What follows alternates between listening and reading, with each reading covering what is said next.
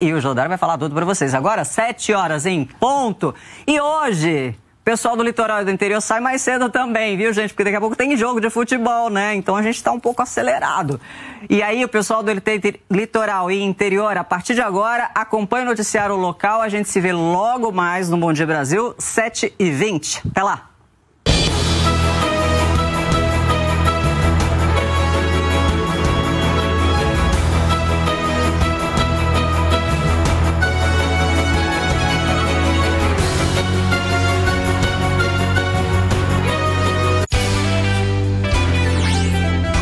Bom dia, São Paulo. Oferecimento Valec Nissan Sorocaba. ZYB 873. TV Tem, que nem você. Bom Dia Cidade. Oferecimento Delfos Segurança Facilities RH. E Magi Jaguar Land Rover. Para quem gosta do que há de melhor. Olá, olho no relógio, não se assuste, hoje chegamos mais cedo mesmo. São 7 horas e 1 minuto, o BDC desta quinta-feira dá um giro pela região para falar de vacinação contra a Covid-19. O Douglas Belan tem as notícias da região de Itapetininga, Douglas. E a notícia é boa, viu, Mayara? 2 cidades vão retomar a vacinação hoje, Itapeva e Ribeirão Grande. Nas 2 cidades, a aplicação tinha sido interrompida por falta de doses. Em Sorocaba, quem conta pra gente é o Diogo Nolasco. Mayara, quinta-feira é dia de vacinar quem tem 31 anos ou mais e eu já adianto que tem mais doses chegando à região de Sorocaba. Mais vacina também é o assunto da Fernanda Leonor. Hoje chegam 34 mil doses para Jundiaí, o maior lote, eu já adianto. Tem agendamento aberto aqui na cidade e abre agendamento daqui a pouquinho em Itatiba. E ainda tem muito mais. Se liga aqui no nosso BDC. Vamos juntos.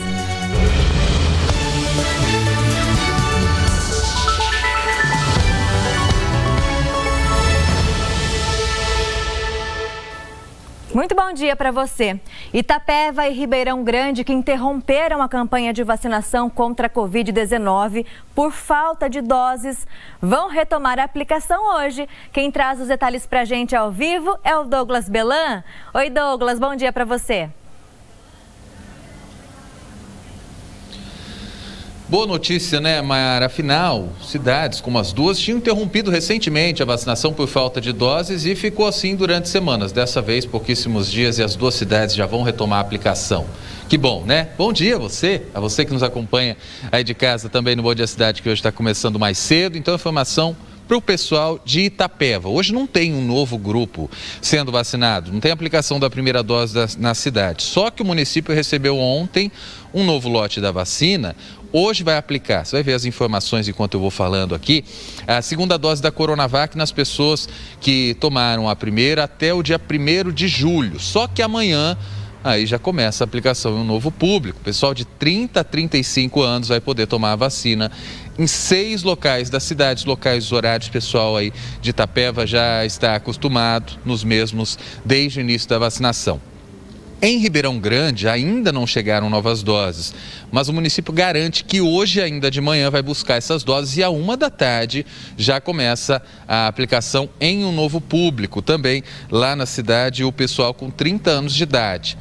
A partir da 1 da tarde a prefeitura vai liberar senhas nas unidades básicas de saúde, é assim a forma de vacinação lá em Ribeirão Grande. Itapetininga, como a gente já vinha avisando, vacina hoje pessoal de 29 anos. No ginásio Ayrton Senna não atende fácil, das 5h30 da tarde até as 8h30 da noite, como sempre. E amanhã já tem um novo calendário também. Pessoal de 28 anos, então, na sexta-feira vai tomar a primeira dose aqui em Itapetininga. Só para encerrar uma curiosidade, cidade mais avançada na vacinação aqui na região é Pereiras, viu, Mayara? Que hoje já aplica a primeira dose no pessoal de 25 anos de idade. Legal, Douglas. Muito obrigada pelas informações. Bom trabalho para você. Em Sorocaba, os moradores de 31 anos recebem hoje a primeira dose. Vou chamar o Diogo Nolasco, que está em um dos pontos de vacinação e conta tudo pra gente. Oi, Diogo, bom dia. Muito bom dia, Maiara. Excelente quinta-feira para todo mundo. Pois é, a vacinação começa daqui a pouquinho, a partir das 8 horas da manhã, vai até as 4 horas da tarde. E hoje é dia de vacinar quem tem 31 anos ou mais. Essas pessoas podem procurar um dos 5 pontos de vacinação aqui da cidade. Tem o Humberto de Campos, aí também tem a Faculdade Anhanguera, o Niso da Raposo Tavares, a Sociedade Recreativa São Bento e o Lar São Vicente de Paulo. Hoje são esses locais, a vacinação vai até as 4 horas da tarde. A orientação da Secretaria Municipal de Saúde é que quem nasceu no primeiro semestre venha na parte da manhã, entre 8 e meio-dia. Quem nasceu no segundo semestre, do meio-dia até as 4 horas da tarde. O Alex Cardim está mostrando, a tenda já está montada, as equipes já deixaram tudo pronto aqui. Daqui a pouquinho eles já chegam, fazem uma reunião e aí só começam a liberar aí a entrada para as pessoas tomarem a vacina. É importante, de acordo com os profissionais da saúde, que a pessoa traga um documento com foto. Aqui em Sorocaba não precisa fazer o agendamento e que a pessoa saiba pelo menos o número do CPF, porque na hora de fazer o registro eles precisam do número desse documento. Então, se ela trouxer, melhor, mas se não trouxer e ficar saber de cabeça, né, ela passa o número para a pessoa e isso é importante. Tem previsão de chegada de mais doses para a região aqui de Sorocaba, que deve receber mais de 150 mil doses de vacinas que serão distribuídas para 33 municípios aqui da nossa região de Sorocaba. Sorocaba vai ficar com mais de 47 mil doses da vacina. Uma excelente notícia para essa quinta-feira, né, Maiara? Com certeza, quanto mais vacina, melhor. Valeu, Diogo, bom trabalho para você. E tem mais vacina chegando à região de Jundiaí hoje. A cidade recebe 34 mil novas doses e abre novos agendamentos. Quem conta pra gente é a Fernanda Elnor. Oi, Fernanda, bom dia para você. Oi, Maiara, bom dia para você, bom dia também para quem está acompanhando o Bom Dia Cidade.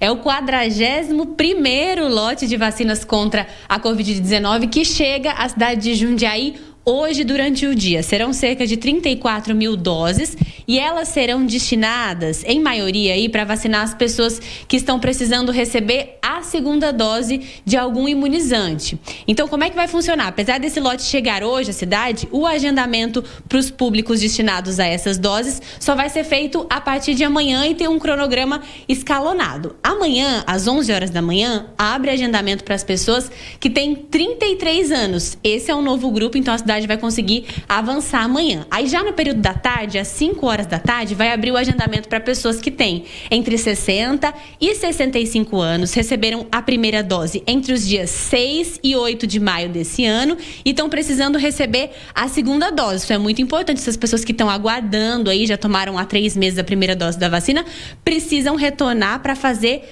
a imunização da segunda dose. Então, amanhã, agendamento aberto para 2 públicos, de manhã 33, à tarde 60 a 65, segunda dose. Por enquanto, hoje, a gente acabou de olhar ali há poucos minutinhos, tem agendamento aberto para as pessoas que têm entre 34 e 36 anos. Então, se você ainda não fez, corre lá no site da prefeitura ou então no aplicativo para conseguir garantir a sua vaga. Além disso, na cidade de Itatiba, daqui a pouquinho, às 8 horas da manhã, vai abrir agendamento para as pessoas que têm 28 anos, viu, Maiara? Só correr também no site da prefeitura a partir das 8. Isso aí, o pessoal não pode perder essa chance. Valeu, Fernanda, bom trabalho para você. Depois do intervalo, a gente atualiza os números da pandemia na região. Imagens de Sorocaba, onde o número de casos aumentou bastante. 7 horas e 9 minutos, a gente volta já.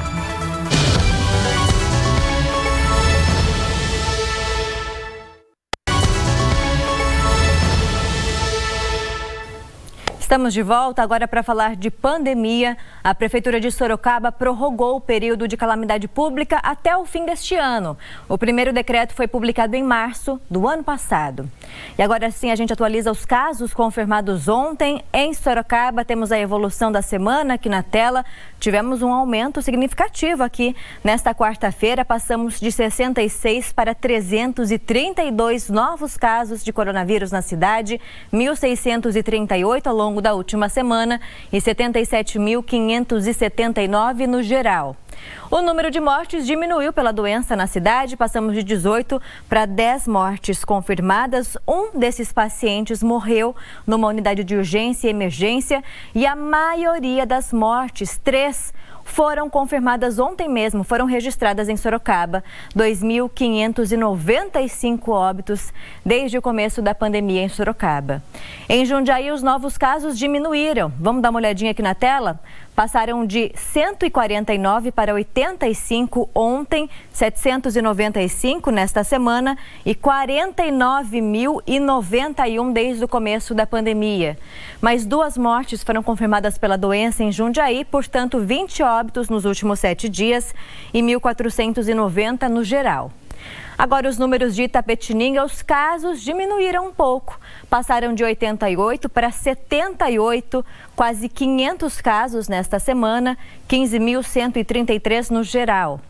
Mais um dia sem mortes por Covid em Itapetininga. Olha só, o último registro divulgado pela Prefeitura no boletim foi no dia 19, com 2 mortes confirmadas pela doença ao longo dos últimos 7 dias, 515 desde o começo da pandemia. Mais um intervalo e a seguir tem a previsão do tempo para esta quinta-feira na região. Imagens ao vivo de Jundiaí neste comecinho de manhã. O sol já começa a aparecer lá em Jundiaí. São 7 horas e 13 minutos. Não sai daí que a gente volta já.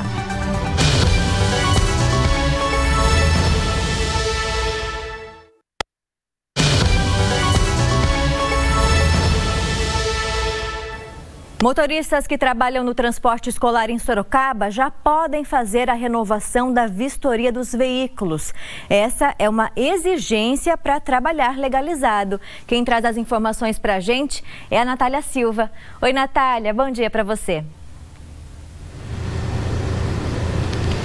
Oi, Maiara, bom dia para você, para quem nos acompanha. Essa vistoria é obrigatória, acontece uma vez por semestre e antes deve ser agendada. Para isso, o motorista deve ir até uma unidade do Poupa Tempo para fazer esse agendamento.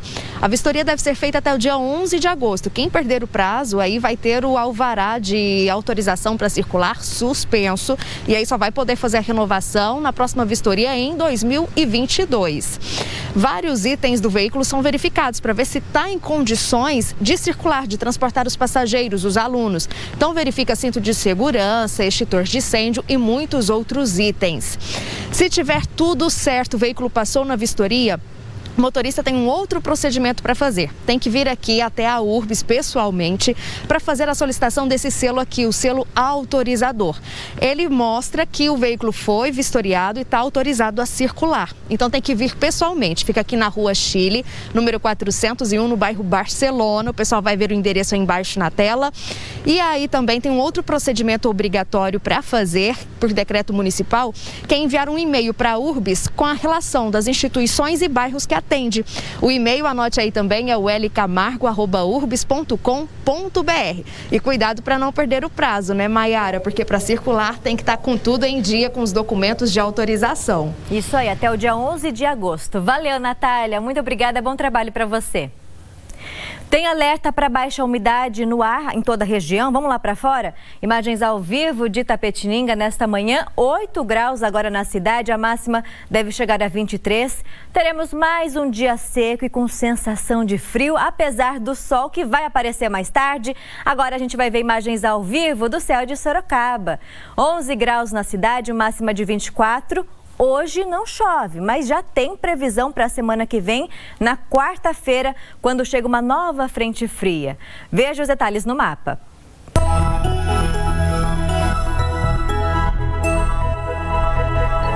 A quinta-feira ainda começou com temperaturas baixas em parte do interior de São Paulo por causa da atuação de uma massa polar. Nas próximas horas, o sol vai aparecer forte em toda a região e a tendência de elevação expressiva nas temperaturas, com sensação de calor à tarde. O sol aparece entre algumas nuvens em Itapetininga. A máxima consegue chegar a 24 graus em Alambari. Dia de sol entre nuvens na região de Sorocaba. Máxima de 25 graus em Porto Feliz. Pais e responsáveis de alunos da rede estadual já podem se inscrever no Bolsa do Povo Educação. O Fábio Linhares tem as informações. Olá, bom dia a todos. 20 mil responsáveis por alunos da rede pública estadual serão contratados pelo projeto Bolsa do Povo. Eles vão ajudar de forma geral nas escolas. Para se candidatar, é preciso ter entre 18 e 59 anos, estar desempregado há pelo menos 3 meses, ser responsável legal por um aluno da rede pública estadual e morar num raio de até 2 quilômetros da escola. O benefício é de R$ 500 por mês, que vai ser pago durante 6 meses. As inscrições acontecem até o dia 31 deste mês pela internet. Os caminhos para você se inscrever estão no nosso portal G1, Sorocaba, Jundiaí e região. Fábio Linhares para o Bom Dia Cidade. Acabou o Bom Dia Cidade, obrigada pela companhia mais cedo. Amanhã o BDC chega mais cedo ainda, às 6h45 da manhã. Te espero, hein? Boa quinta-feira, se cuide. Tchau.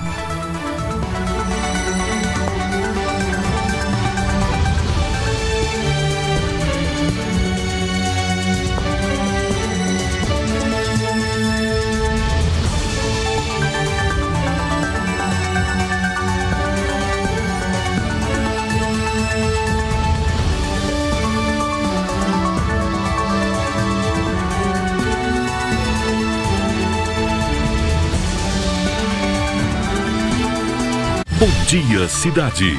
Oferecimento Delfos Segurança Facilities RH e Magi Jaguar Land Rover.